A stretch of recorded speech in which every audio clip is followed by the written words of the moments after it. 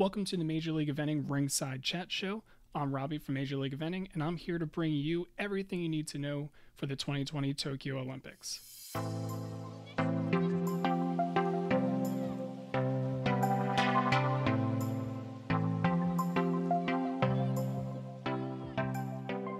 Welcome to the 2020 Tokyo Olympics. Finally, after a years-long delay of the world's most anticipated event, arguably with WEG that happened most recently in 2018, the Tokyo Olympics are finally here, and MLE is looking to bring you up-to-date information regarding all what's going on and what's happening and what to expect in the eventing scene for the Tokyo Olympics. So when is all this happening? So over here on the right, I'm going to be bringing up all the times for the Eastern Standard Time for the American viewers. We will have our first two dressage sessions starting on Thursday and Friday, July 29th through July 30th. Then we're going to have our cross-country session, which is going to be on Saturday. And then we're going to have both of our jumping final sessions coming in on Monday. And how the jumping sessions are going to work is that the team medals are going to go right first thing in the morning, at least for us Americans, and then followed by that with the individual medals. Now, how are you going to be able to watch the Olympics? There are many ways to watch it, most notably through, again, if you're in the United States, through the NBC Olympics app, whether it's on TV or on the application. There's also many popular streaming sites such as Peacock that you can go through. I believe YouTube TV also has the NBC Sports app through that as well. So there's definitely many ways that you can watch it. And if you're in other countries, I'm sure that your major broadcasters are going to be able to stream it for you live, whether it's on TV or through the app. So some interesting storylines to look out for in Tokyo are, can France remain as the gold medal winners as they were in Rio, or will Great Britain continue with their gold medal win in the World Equestrian Games and take it in Tokyo? Will Michael Young retain his Olympic champion status this year with Fisher Chipmunk as opposed to having Labia Testique Sam back in Rio? And can Ireland continue on the recent team success from the World Equestrian Games and bring it for another podium spot here in Tokyo as well? Everything is reset coming into the games, starting on Thursday with the first dressage session. And with this no longer drop score coming on, everything's going to be reset. History is going to be made with this. So for the top teams coming into Tokyo this year, I've narrowed it down to what I think are the top 6 teams with the best shot of coming out with the podium finish in the team medals. So for the United States, we have Boyd Martin, Phil Dutton, and Doug Payne. Great Britain is Oliver Townend, Tom McEwen, and Laura Collette. Germany, as I said before, has the current gold medalist and Michael Young, Sandra Alfarth, and then Julia Krajewski. New Zealand is coming in with Tim Price, Janelle Price, and Jesse Campbell. Australia is showing up with Andrew Hoy, Stuart Tinney, and Shane Rose. And Ireland has Sam Watson, Sarah Ennis, and Cathal Daniels.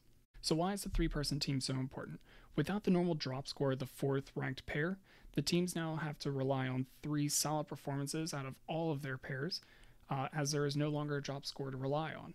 And with this being said, any sort of minor mistake, and especially a major mistake, is really going to drop a team out of contention for the medals. So every single pair is going to have to be very solid throughout. They're going to have to put down amazing dressage scores, go clean cross country, maybe being able to afford some time faults out on cross country, and then they're definitely going to have to jump clear on the final day.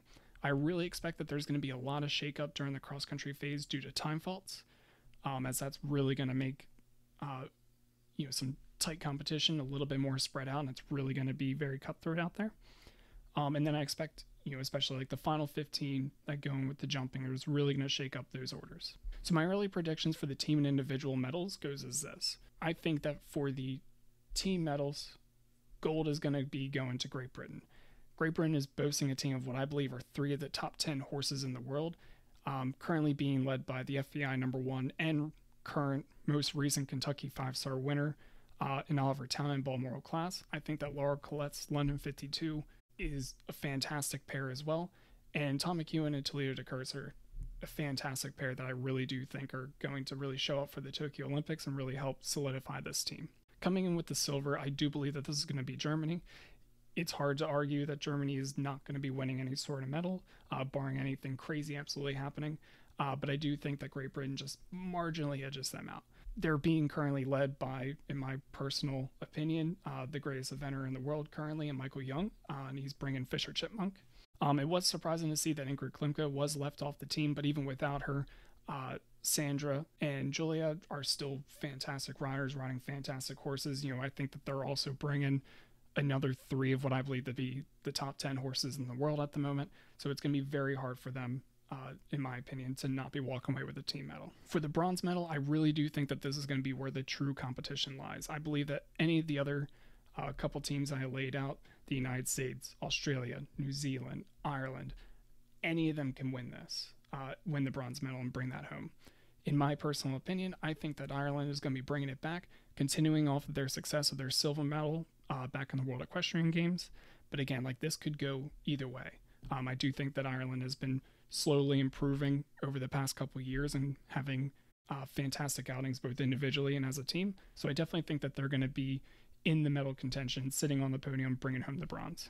The individual medals are going to be a lot more difficult this year, I think. The level of competition is going to be much greater, in my opinion. There's a lot of fantastic horses, a lot of fantastic riders, and they're all going to be extremely close. In my opinion, I do think that Michael Young and Fisher Chipmunk are going to be your gold medal winners coming out of Tokyo. It's hard to argue against Michael Young for any sort of individual medal, just like it is hard to argue for Germany coming out with the team medal. It's Michael Young. He's probably not going to be leading after the dressage phase, but that's not typically where he wins. He typically wins by being in contention after the first phase, and then he just doesn't make any mistakes for the rest of the weekend. For the silver medal, I believe that this is going to go to Laura Collette in London 52. In my opinion, they are going to be our dressage leaders after the first day, but extremely rarely in these type of events do we see that the winner of the entire event is leading on day one.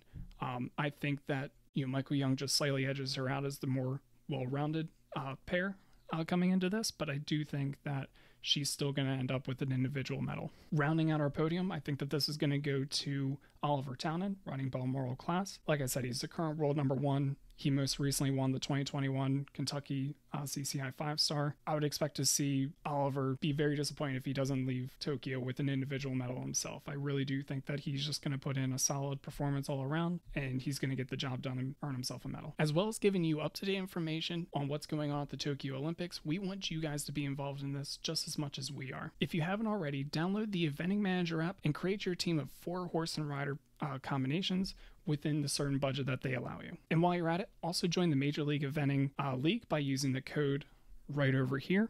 And join and compete against your other Major League eventers for bragging rights as well. You can also check out my team here. And if you think that you can do better than me, definitely join in. It's a lot of fun. It's free to join. And it just kind of gives you another perspective into the event that you can kind of, root for other riders that you might not expect to be rooting for. And what you can also do if you don't agree with me, or you do agree with me, on who's going to be walking out with the team and the individual medals, leave a comment down below on what you think. Half of the fun of these types of competitions is the constant conversation of, who's going to win? Who do you think is going to be, first, second, third?